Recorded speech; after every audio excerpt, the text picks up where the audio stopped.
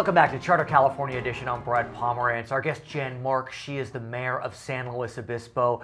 And what a series of twists and turns dealing with a plot of land between Highway 101, the Madonna Road, and Los Osos Road. Most of it is known as Dalidio Ranch. Right. There is some serious news coming out of Dalidio Ranch, though. What can you tell us? It turns out that Ernie Dalidio, whose family has owned, I think his grandfather owned that land, it's been in the family for years and years, he's decided to sell the property, and he's entered into escrow with two local developers. One is Clint Pierce, who's the son-in-law of the Madonna family, and is the main person who developed the Target and Home Depot and Costco and all that. And also Gary Grossman, who's from South County, Rio Grande, and his main thing is building residential.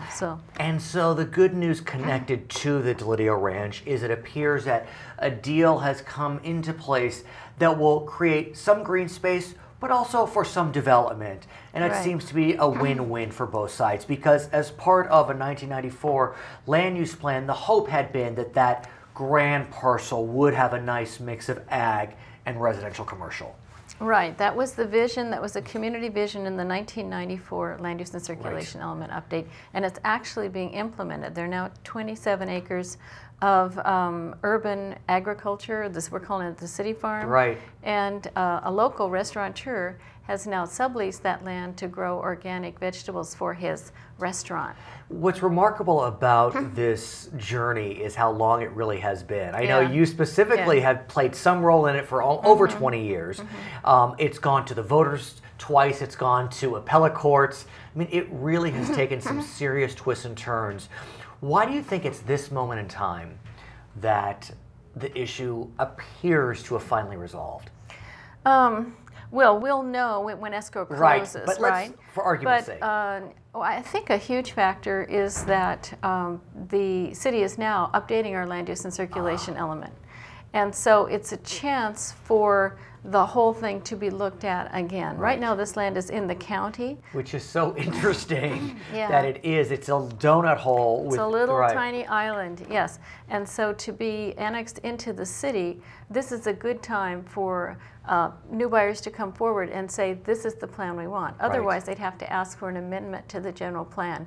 And of the county or of the city? Of the city. Okay. So if it's annexed into the city, it will have to conform to the city regulations and ordinances and to our general plan. But that's what we anticipate, is assuming escrow closes, that we will see that annexation.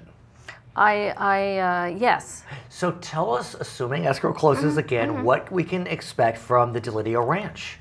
Well, what they're proposing, and this is a preliminary proposal which they're now showing to all the department heads throughout the city to make sure they know what it would cost, what the requirements are. So they're talking about multifamily housing, a smaller commercial component with shops and restaurants next to the existing shopping centers.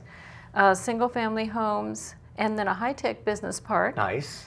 And a hotel and conference center. Very nice. And then preserving somewhere between 50 and 65 acres in ag open space with a farm stand and a barn. Wow. And also they're talking about an overpass, not an interchange, but an overpass. And I was going to ask you about that, because obviously this is a significant development. Have traffic and transportation concerns been addressed? They're in the, no. Soon to be? Because you need to establish the land use before you can figure out what it would mean in terms of traffic and all that. But we expect that to occur.